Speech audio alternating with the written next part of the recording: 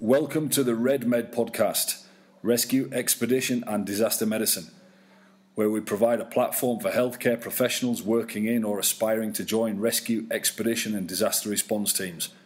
A platform to share information, advice and opportunities and connect like-minded Red Med individuals in our community. Good morning and welcome to episode 15 of the Red Med podcast, Rescue, Expedition and Disaster Medicine. As usual, I'm joined by the SOS Crew Chief, Chris Sharp. Good morning, sir. Good morning. As usual, the podcast is supported by SOS Coffee which we sell to fund medical missions for underserved communities in Guatemala and to run free CPR and bleeding control courses to save lives across the country. We're very proud to announce today that this podcast is now sponsored by Life Systems. Life Systems, whose mantra is freedom to go further. They provide high-quality first aid kits, expedition and mountain first aid kits, mountain safety and survival gear, and high-quality travel products. We've used their products all over the world on expeditions, mountain expeditions, desert expeditions, SAR operations, everything from their bothy bag to their mosquito nets, sunscreen, insect repellent, high-quality Mountain Leader Pro first aid kits. Extremely well designed, extremely high quality, perfect for the needs of the Red Med community. We'll be testing some of their other products over the next couple of weeks and we'll be supplying them for our Red Med course in April. So we look forward to some gear reviews on the Facebook and the Instagram, and then if you come out the Red Med course you'll be issued with some of their equipment and it'll be for sale on site as well.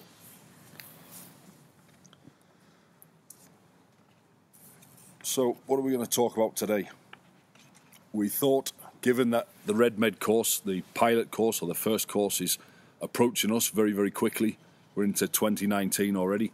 First course, Rescue, Expedition and Disaster Medicine, is going to be from the 6th to the 13th of April this year, a couple of months away. So we thought we'd just amplify what the course is about, what the background is, why we designed it, who it's for and what the benefits are.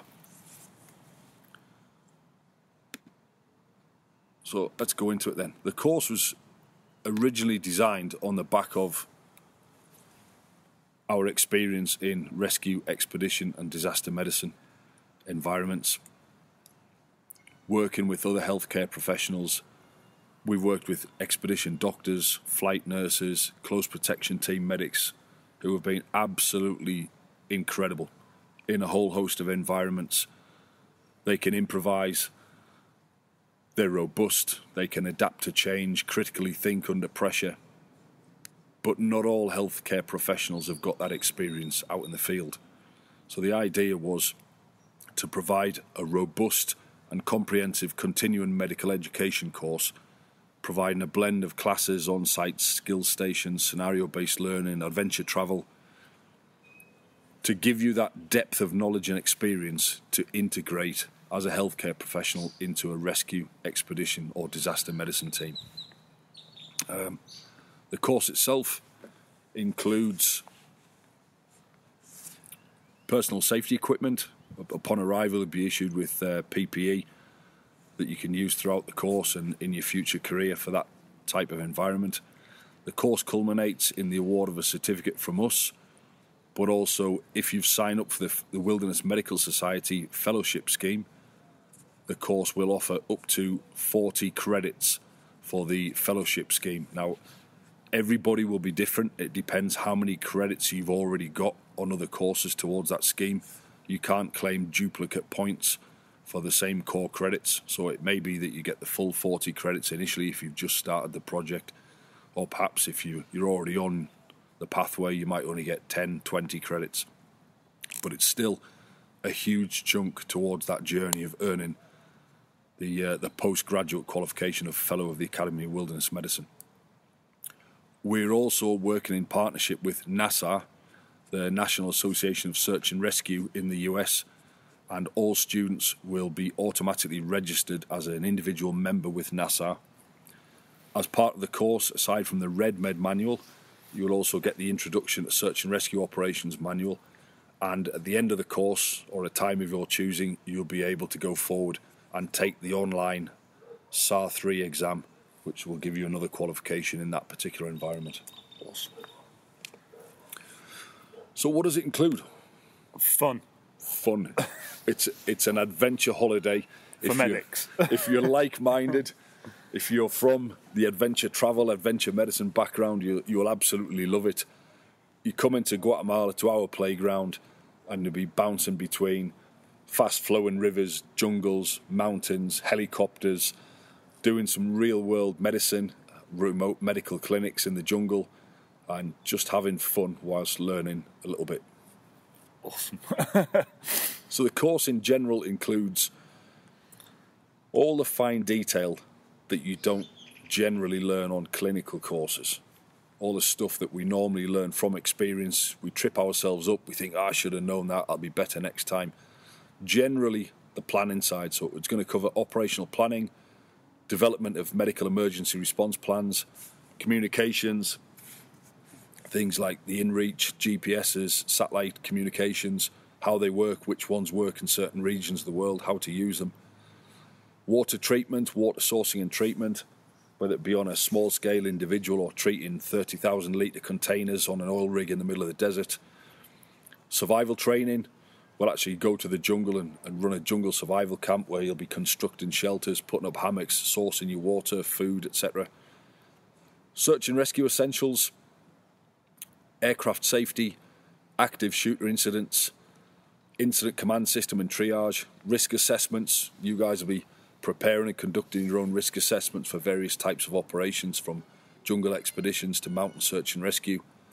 We'll discuss insurance, the requirements, deploying as an expedition medic, equipment considerations and preparation, what you need for different environments, what the cross-border considerations and paperwork are, venomous snakes, spiders and scorpions, and we'll have live venomous snakes, spiders and scorpions in the classroom just to put things in context, under the control and guise of a herpetologist, I might add. He will control them all.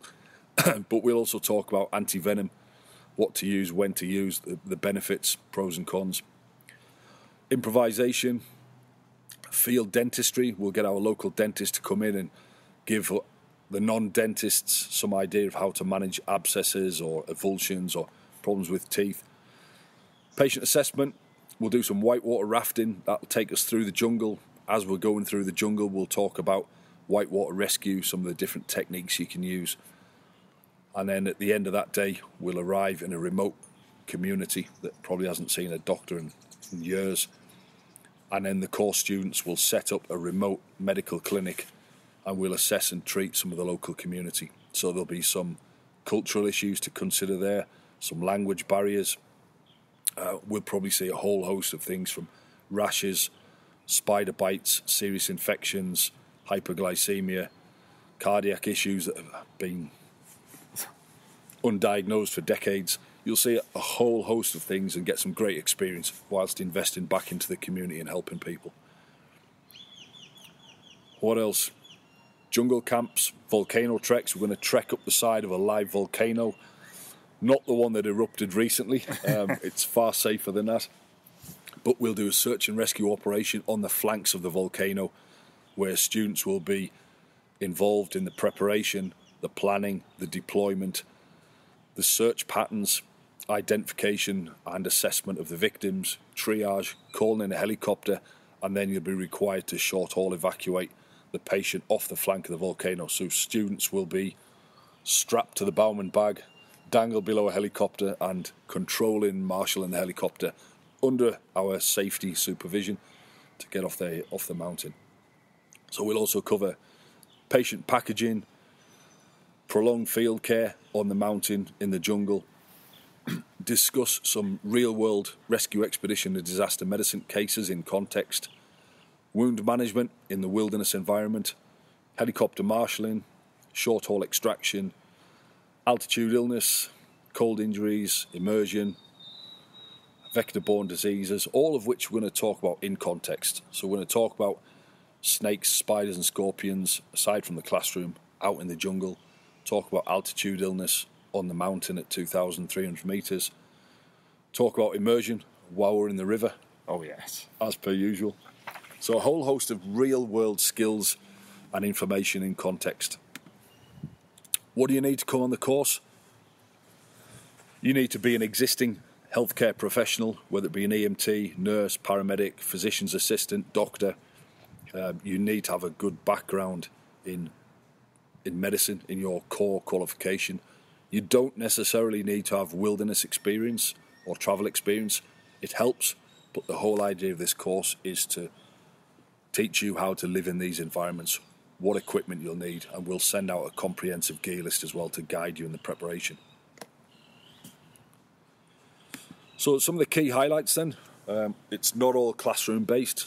There is an intensive classroom period to give you the foundations, but we're going to cover a jungle survival camp. We'll be out in deep primary jungle for 36 hours. We'll talk about river crossings, construction of shelters, hammocks, fires. Fire. There's still jaguars down there. One of the few places in Central America where there are. We're going to talk about food preparation in that environment. And because it's deep primary jungle with deep canopy or dense canopy, even the satellite communications struggle to work around there. So you might find yourself in a prolonged field care environment. We'll discuss some of the considerations looking after patients, how to create improvised helicopter landing points, etc. We'll plan, execute a mountain search and rescue operation involving real helicopters, simulated patients, etc. And obviously, as I mentioned, the whitewater rafting with the corporate social responsibility element, giving back to the community and helping an underserved community. It's just about to hammer it down. So let's see if the MacBook Pro's waterproof. If not, we'll have to get a rubberized one for next time. So that's essentially the course content. You guys will arrive in Guatemala. We'll pick you up from the airport, take you to a nice hotel, and then ferry you back and forth between the hotel and our training site in the capital city every day, providing appropriate security. We've lived here 10 years, never had any problems. Beautiful place. It's normally 23 degrees all year round, apart from today where it's about 12 degrees. And raining.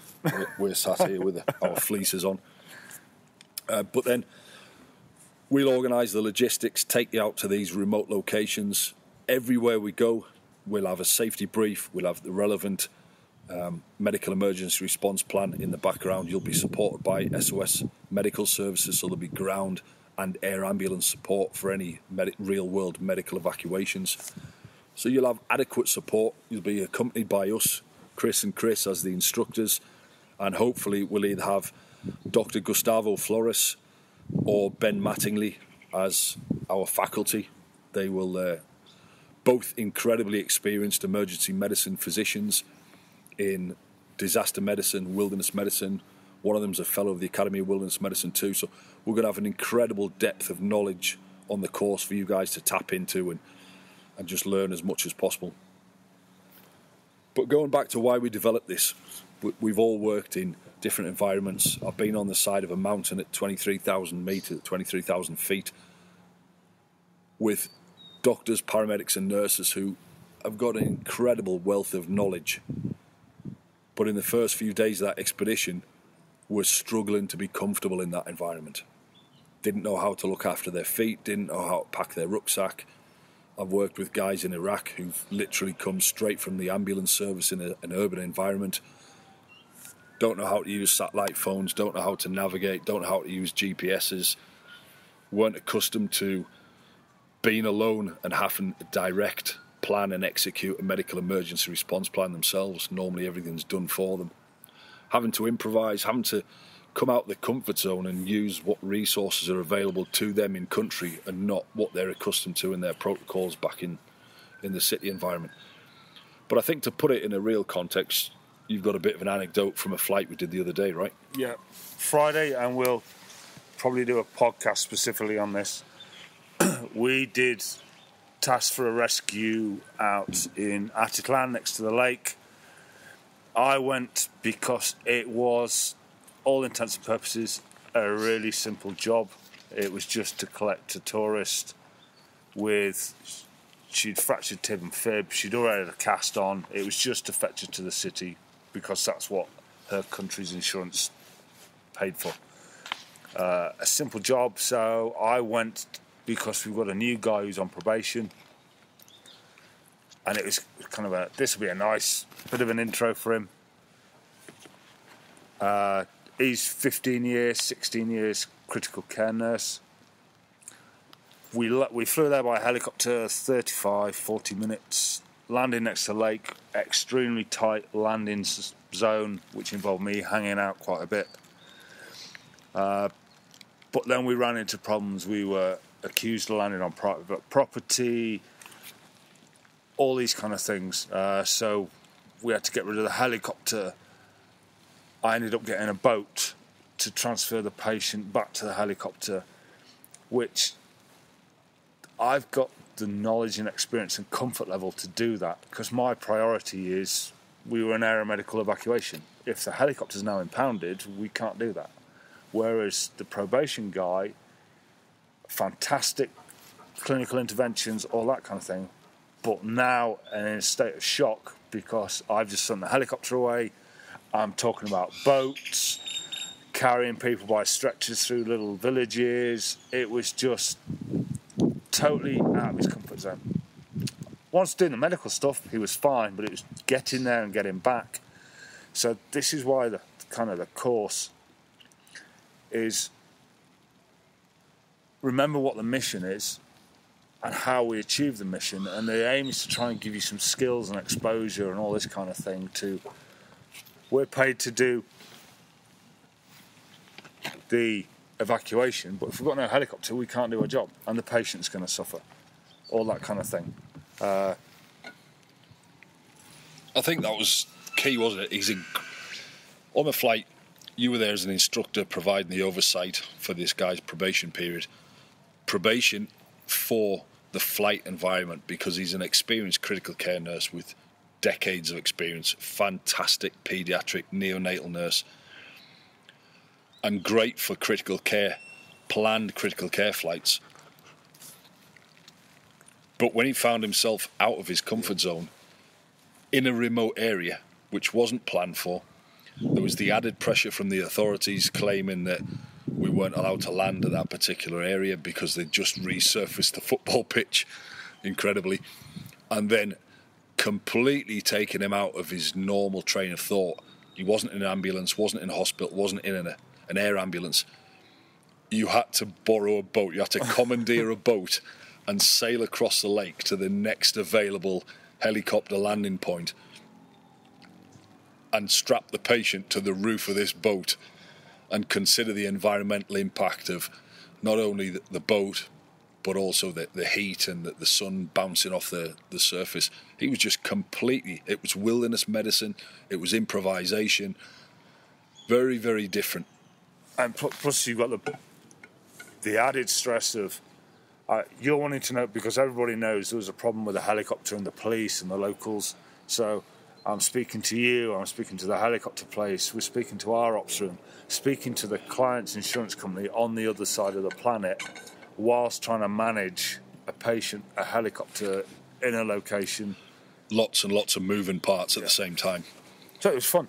I loved it. It was fantastic. It was problem solving, critical thinking, outside the box, under pressure, bit of wilderness medicine, bit of logistics, medical emergency response plans, helicopter safety, all of the stuff we do on the Red Med course, all of the stuff they don't teach you on basic EMT courses and nursing courses.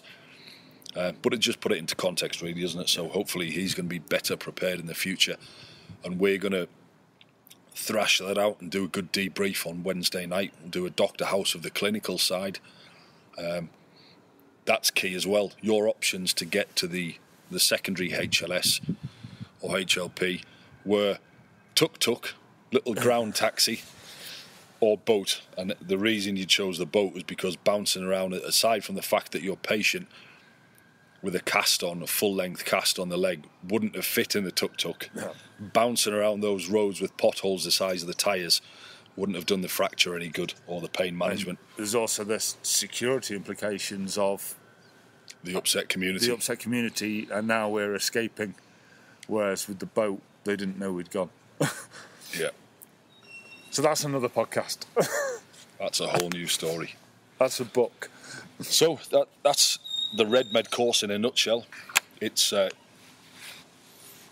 first course is in, as I mentioned, the 6th to the 13th of April. If you're interested, hit us up on Facebook, Instagram, or the website. The best point of contact for us is the Facebook at Red Med Men. It's Rescue Expedition Disaster Medicine, or at Red Med Men on Facebook. You can also contact us through Facebook at SOS Med Training, where in collaboration with SOS Medical Services, we offer other courses such as the Emergency Medical Technician and the combined hybrid EMT and Wilderness EMT course, plus the Remote Paramedic course, both of which incorporate clinical placements.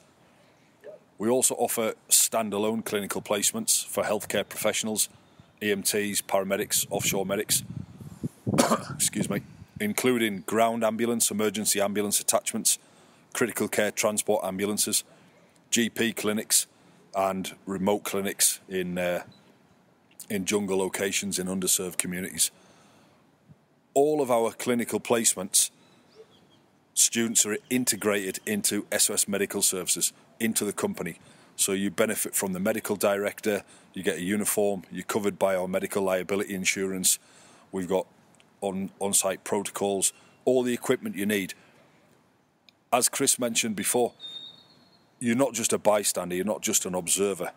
If you want to come down, dust off the rust off your skills, practice some interventions, get some more patient contact, or just experience emergency pre-hospital medicine in a different context, in a different environment, you can come down and you can get real hands-on skills. If you want to do ultrasound, you want to do fast scans, ECGs, cannulation, medication administration, there's minor surgical interventions, airway management, whatever you need to do, you're protected and supported by the organisation, and you can come down and practice. Unlike when I did my attachment for the HSE offshore medic course, I think I just took blood pressures and did ECGs, which are all good skills. The more you do, the better you get. But because I wasn't covered under the NHS insurance, I was literally just stood in the corner in the emergency room, and I wasn't able to interact or perform any interventions. So there really wasn't a great deal of value in that. But if you need the value, if you need the hours, if you need to top up your skill set, get in touch with us and we'll talk about it. Anything else you want to add, Chris? No, just come on out here, have fun, and hopefully see you all on the red course, dangling underneath the helicopter. Fantastic.